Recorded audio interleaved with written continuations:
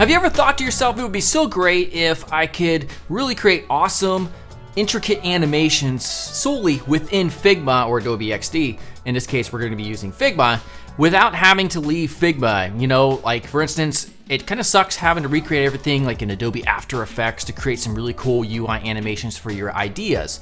So now in this video, I'm going to show you a single plugin which is free called Figmotion, where you can do just that without having to leave Figma. Now before we begin, I just wanted to mention, if you're interested in UI design but you're not very good, well then you should definitely take my UI design bootcamp at scrimba.com. At Scrimba, you don't just watch videos. No. You're actually able to modify code in the browser while you learn. My course on UI design features over 100 lessons that are specifically tailored to help you become an awesome UI designer, and they're packed with interactive challenges. So make sure you click the very top link here in the YouTube description, and that way you'll get access to my course along with many others for a very low monthly fee. Let's get started. Alrighty, so we have Figma open here. Now the first thing we're going to want to do is right click on the canvas. We're going to go to plugins and then go to browse plugins, and this is of course assuming you don't have Figmotion already installed. We can click on this plugins over here, type in Figmotion and install. Click install. Obviously it's already installed here. And then you come back here. I believe you have to refresh if you have a current document open, and I'm just using the desktop frame right here. And let's get ready to rock. So I'm not gonna sit here wasting your time designing like a ton of just like a massive UI. We're only gonna have 3 elements. We're gonna have a headline, subheadline, and an image of some sort. So generate the trees. Honestly, that just came to mind right now, that type. I have no clue what's going on. Whatever. All right, underneath we'll have like a description, not a subheadline, maybe just like a description of text. So because we want good visual hierarchy, we're going to scale that thing down a lot and also change from bold to regular. Now I'm going to drag out just the text area kind of size right here, and right click plugins, and I have the Lorem Ipsum plugin. You can install that as well using the same method that we used before, and we'll choose generate. All right, so looking a little bit boring, I guess, but that's okay. Again, this isn't the purpose of the tutorial. I'll go ahead and change the line height here just a little bit, get that separated out. And then I'm going to, over here, have a rectangle. Maybe we'll just like have it sit right about there. Move this up here. It'll be kind of like in the center of this area. And then we'll select this. We're gonna right click plugins, and we're gonna choose Unsplash. All right, yet another one. Another plugin that you can install. Now Unsplash I use all the time, so I recommend using it.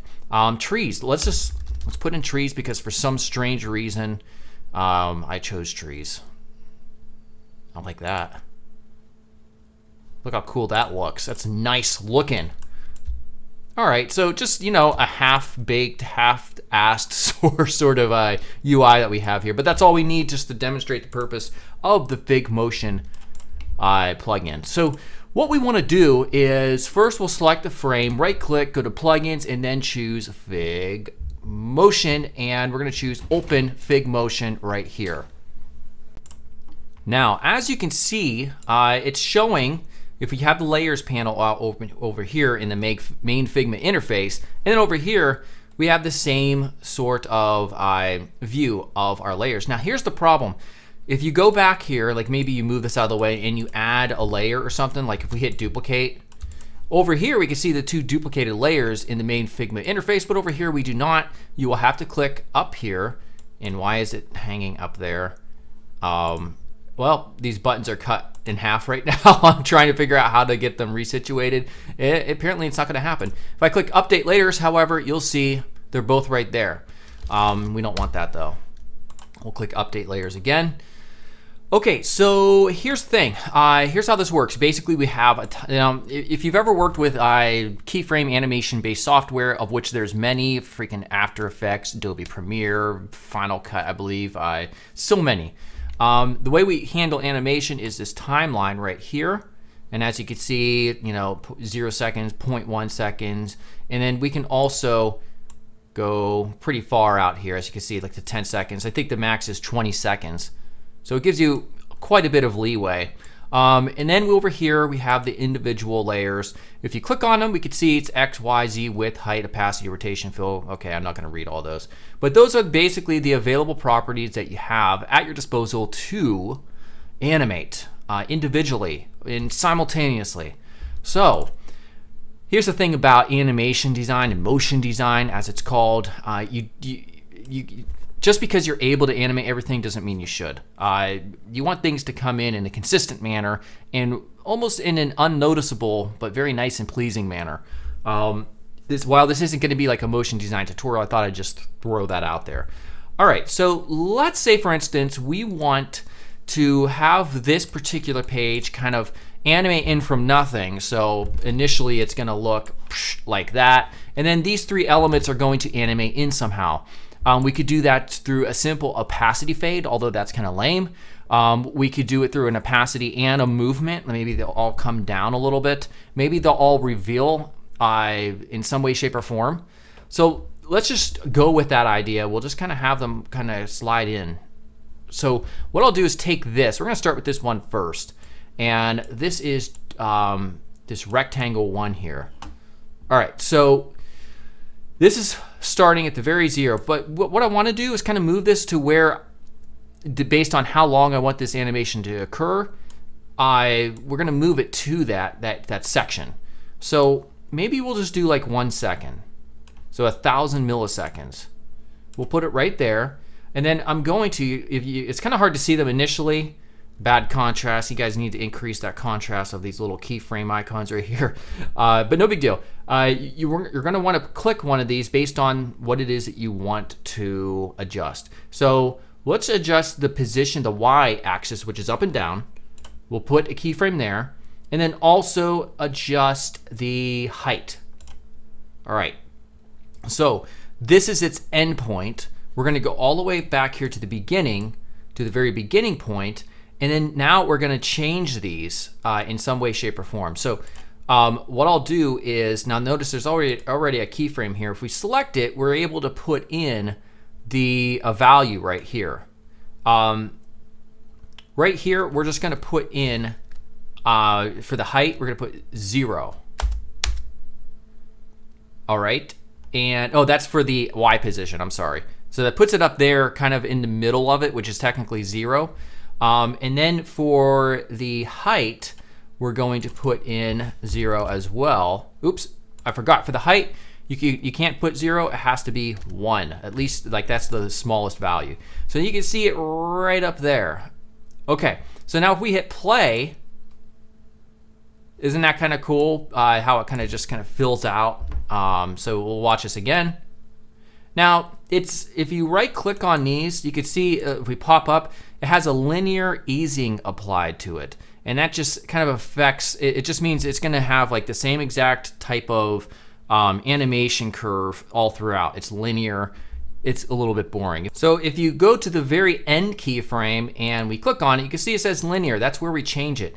So you can use something like custom, and you can go to like a website where you can get different types of easings to put in. I'm just gonna use, we'll just use ease in and out. Now, if we hit OK, let's do that for both of these. Ease in, out, hit OK. And then we go back here and we hit play. It's just a more natural sort of animation that occurs. So I think it looks pretty good. And then now, perhaps, when this starts to move, and maybe around like 200 to 300 milliseconds, let's do 300. I did not mean to do that. I don't know why it scrolled up that far. Let me go to like 300 here. All right. So when it's starting here, maybe we'll reveal this text as well. So there's a few ways to do it. In this context, simply because we have a white background, I'm going to put 2 layers on top. And they're both going to be white. So by default, the things behind them, which are the text, will be hidden. Oh, did that not duplicate? Unreal. Duplicate that. Get that into place. All right, there we go. So now they're both hidden. We have to hit update layers and those will show up below. And let me collapse that. So rectangle 2 is right there, and rectangle 3 is at the top. So we want to animate 3 first because it's at the top, and that will naturally happen first. So at 300 milliseconds, we'll animate, let's see. Yeah, I think we'll animate it up on the y-axis. So I'm going to try something I haven't tried yet with this. And what I'm going to do is, let's move over to like the end portion of this. Let's go back to 100, about right there. All right, so what we'll do now is for 3, we're gonna just put in a keyframe at the Y position. All right, now we're gonna go all the way back. Now notice that's 0, so we can drag this up to like around 300. All right, and with this one, we wanna change the position. Now notice here it says insert node value. I haven't tested this, but I believe what that means is if we move this up, we can click this, and it says 189. Oh, I think I just realized something. I screwed up and reversed these. So let me back up just a second. All right. So let's go back to 0. Let's hit play. Yeah, I kind of screwed this up because those are being hidden. So if I take this one, and I'm going to leave this in just to let everybody know I'm human too. All right, so 189, I'm gonna remember that. We're gonna change this one at the end to 189. So 189, now let's go back and hit play. There we go. All right, and let's do the same thing with this one down here, except you know what? I don't want it hiding this. Or you know what we could do is we could do height as well and just kind of push it right there. All right, so rectangle 2 is right here. And we're gonna put in a keyframe right around here for height this time and Y as well. And then we'll go all the way to the end around 1000 milliseconds where the other ones end. And why is it doing that? There we go. And I'm gonna put in Y and height as well. Now for these ones, we're going to change the height here. We're also going to push it right there.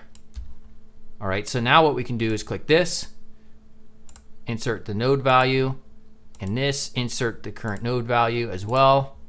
And if any luck, if we hit play, there we go. So now, let's get this way out of the way. And there we go. This is a type of animation that you really want to be able to create here in Figma when things are happening at different points in the timeline within the same artboard, or the frame as it's called. Okay. Now, let's say for instance you're happy with the animation. You know, what is it that you can do at this point in order? Boy, this is really frustrating me. That part of that UI was hidden. Let's go back to it. Figmotion, open it. There we go. Now it should be fixed. We have to select the frame though. There we go. Now we can see all the buttons. I'm not sure what that was about. So now, wait, did it just, oh, I thought it like got rid of everything. I was about to like get really upset about that. So now what we can do is we can, we have a few options here, render and export. So if we click render, basically it allows you to change the video format from MP4, GIF, and webcam. Let's hit render, just so I can show you the result. All right, so I paused for a second. It didn't take that much longer, like 30 seconds maybe. View last render. If we click it, now notice how much smoother this appears as opposed to when we were clicking the play button in the editor itself. So it's actually really smooth. And so I like that a lot. Now this is something where you can now take this prototype-based animation and you can show, you know, a developer or the front-end developer who's responsible for making all this stuff actually work. And yeah, that's a really handy tool. So now we can also hit export. We can export this as actually CSS or as JSON. So if I save that and we open this up, there we go. So basically it takes the selector names as IDs as we can see here, from the names of the layers. Obviously, you would want to use something better in naming conventions rather than rectangle. So we have rectangle 1. Here's the initial transform, and then the animations, and then here's the each animation thereafter. And one thing that's you know, annoying about it is in pixel and absolute, you know, units as opposed to like relative units. But that would just be a matter of adjusting those yourself if you wish. And this is something that as well that you can hand to the front-end developer, or they can take themselves to help them set up all of the individual keyframes. All right, everybody, hopefully you learned something new. Just a quick video here just to teach you some awesome new plugin. I'm not sure how new it is, I'll be honest with you, but at least it is for this channel that you can use to create awesome UI animations. All right, I'll see you all soon. Goodbye.